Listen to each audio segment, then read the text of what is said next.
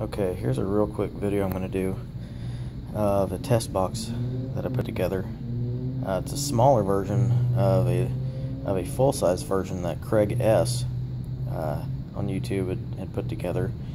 So I just made a smaller 4-port RJ45 box just for testing panels. When I create a new panel and I get the Arduinos put on the panel, I can test them. Just plug them in. So this is kind of a bench model. It has the Arduino Mega in there.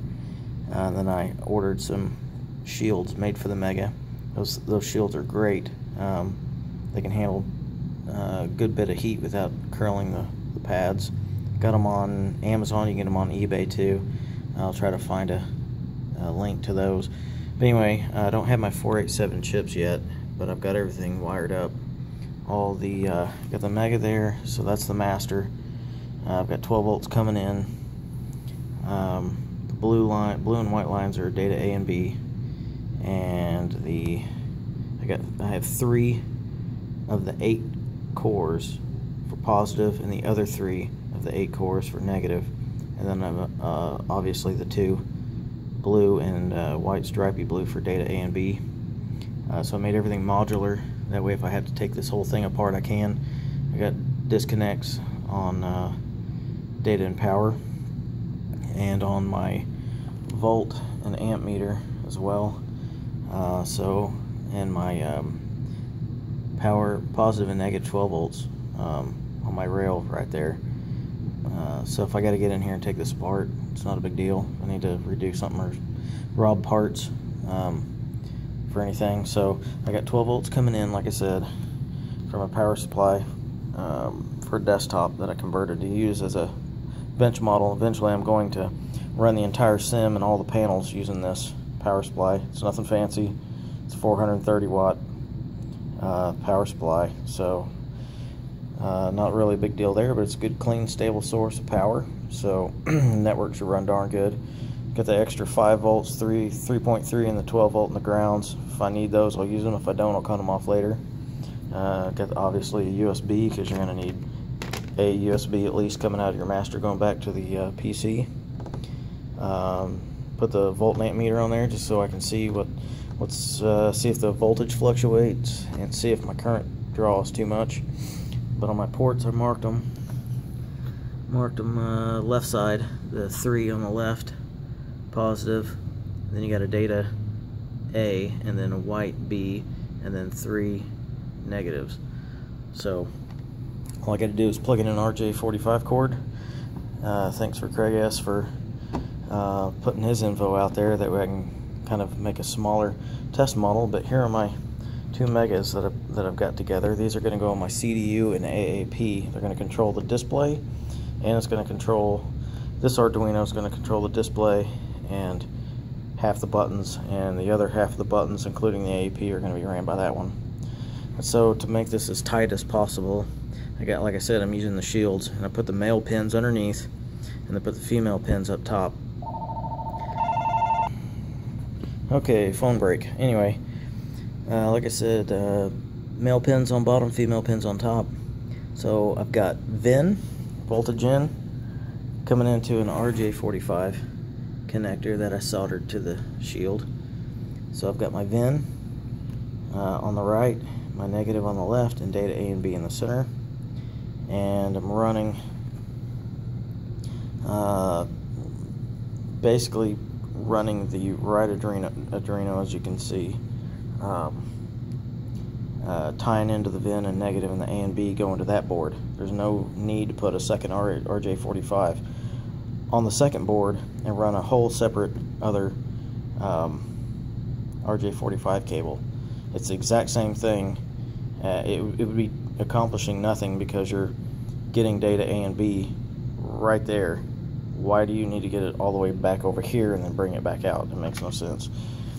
And there's enough power there and such a low current draw that it's not going to hurt anything. So at least with these 2 panels, for now, that's how I'm going to run those 2. And like I said, I can disconnect these 2 if I need to. If I got to separate it from the main board, nothing is hardwired. So if the chip needs to come out, it's in the socket, no big deal on both of them. Get that out. I can take power and data off. I can split and separate the shield from the Megas. It's no big deal. I can stick it to the USBs to flash them if I got to update the sketch. Ian, I read on Eagle Forums, said put a jumper on the receive pin on the receive side. Put a jumper in there.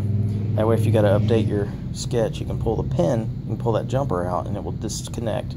It'll disconnect the RX line from the network, and so it won't cause problems when you need to update your sketch or flash it. So when you want to flash either one of these Megas or any of them, pull the jumper, stick the USB in there, flash, disconnect USB, put the jumper back on, hit connect power, and you should be good.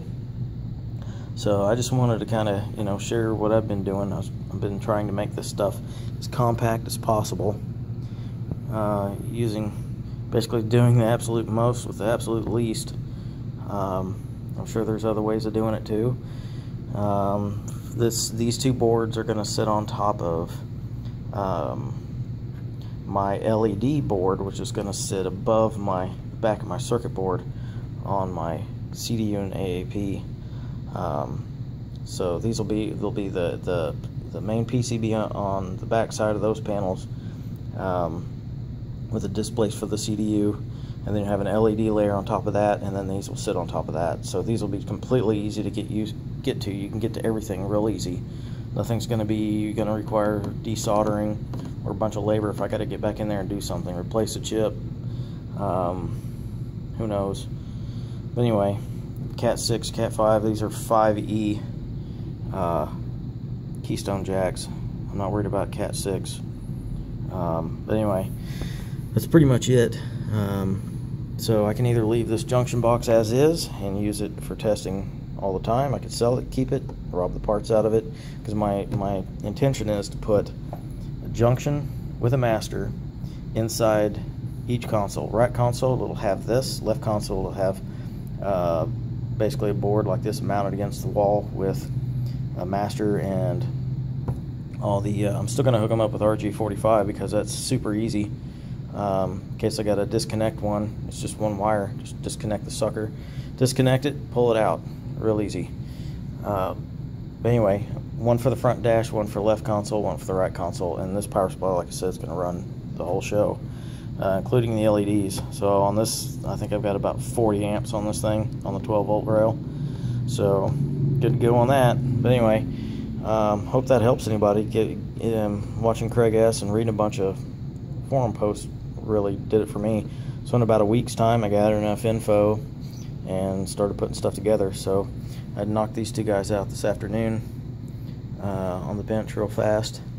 I'd ordered some parts and just waited for them to show up. But yeah, I like these shields. Like I said, I'm going to try to get a link for those. So yeah, you don't have to worry about the pads curling up, and they go. The connection goes all the way through. It's a through hole, so it's double-sided. Very nice, very, very nice. Like those. But anyway, yeah, just cheap volt amp meter.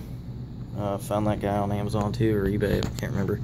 Anyway, yeah, it's in line with my 12 volts. And yeah, same deal. If I got to do the master, I don't see myself having to mess with that. But got an extra jumper, might as well, because I might use this thing. I could use it as serial again if I wanted to. I don't have to stay with RS485 if I wanted to play around with that for something. But anyway, that's it. Thank you.